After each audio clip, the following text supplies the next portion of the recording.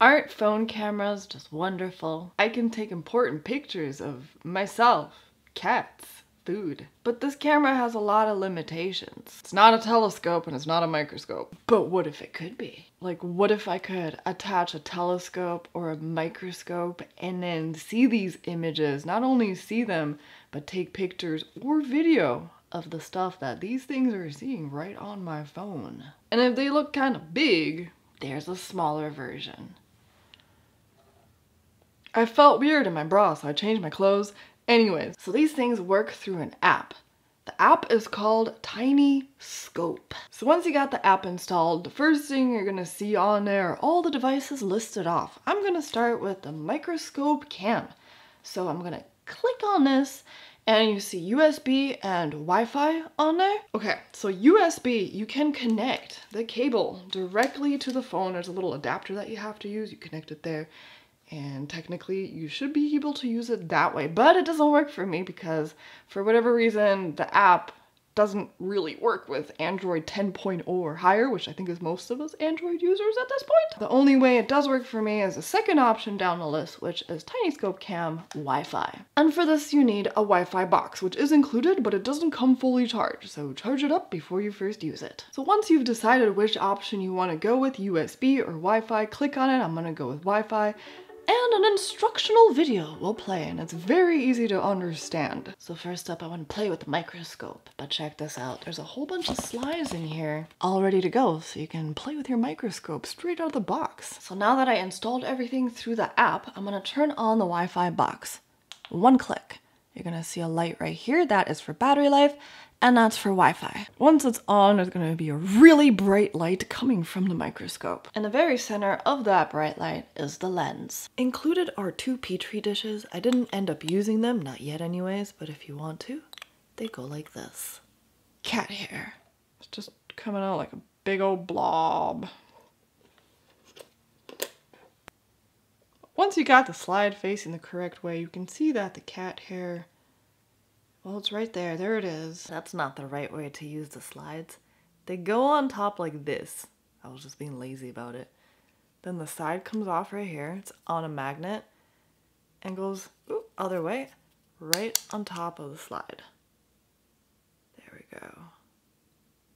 Best cat video ever. Next. Dandelion fuzz. Ever so slowly. Move it until I find the dandelion fuzz. There it is. There it is. But you can also probably see her over here somewhere. But look at that. It kind of looks like a little sea creature. You can't even see that, but it's called potato starch. And the last slide that they provided is honeybee wing. Ba-bam.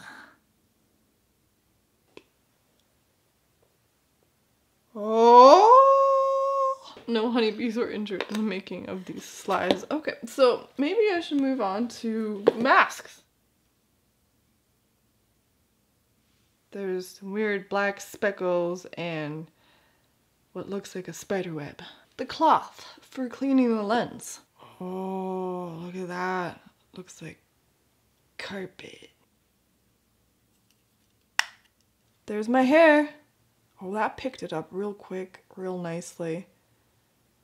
That's what my hairs look like, sorta. I got some box lights surrounding me. This is what the fabric looks like.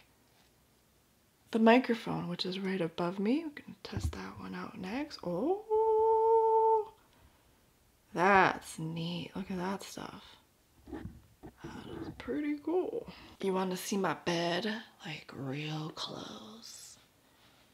There it is. Ooh, sexy. I don't think I should do this. I'm not going to be too happy with the results. Oh my god.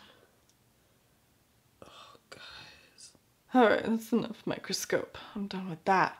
So I'm going to click this, 1, 2, and it's off. So next up, the telescope. Minimum is 2.5 meters. That it has to be away from an object. And it goes to infinity. That's what it says, yeah. So we'll see.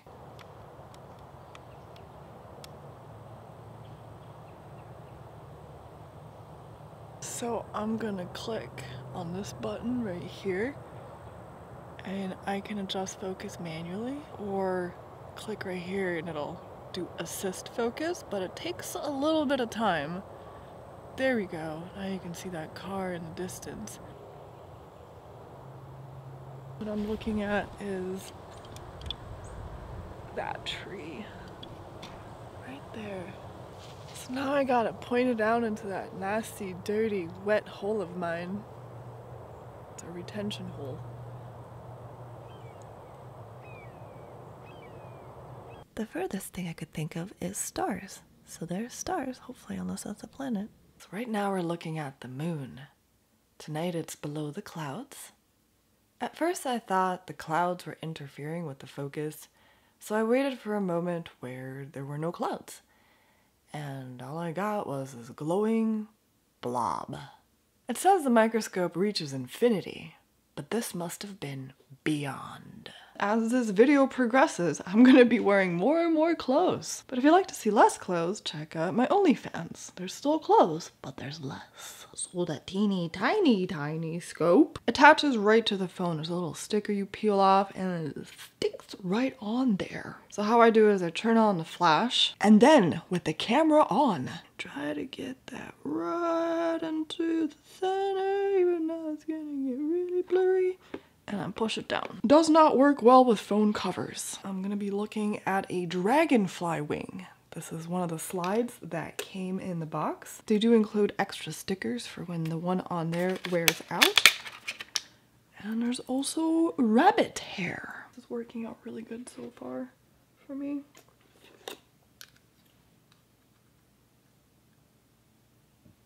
So that's pretty cool. Now let's check out some rabbit hair. There it is. It's rabbit hair. Here's what the mask looks like under this one. So I'm gonna pop this off and then try the TinyScope. I will definitely never lose this. So on the app it's called Beetle Macro Lens, but on here it says TinyScope. Alright, so it already fell off the camera. The tape on this, not the best. It doesn't magnify it as much, but the image is coming out nice and clear. I feel like it's a lot clearer than the other one. Unless maybe I mucked up the other one with my finger. I don't know, but there's a dragonfly wing. And here is the rabbit hair. There it is. I guess it's good for when you need to enlarge some text if you can't read it. Like right there. Green. Alright, so there it all is. If you're interested in this stuff, check out the link below. If you're interested in my mom's ornaments, check out the link below. I spent too much time on this. It may not look like it, but I did. So before I go, I want to do a shameless little plug. My mom makes these beautiful crochet ornaments, and you just gotta check them out. You gotta check them out. Well, you don't gotta, but here they are anyways. Mom's Etsy shop is called Hobbyist Crochet, so you can check out what she's got. And in real life, I think this stuff looks even better. Here's a little video of her actually working on it. I couldn't do this. I think I've tried it and it's hard. So that's it. Bye. Toodaloo-dee-loo.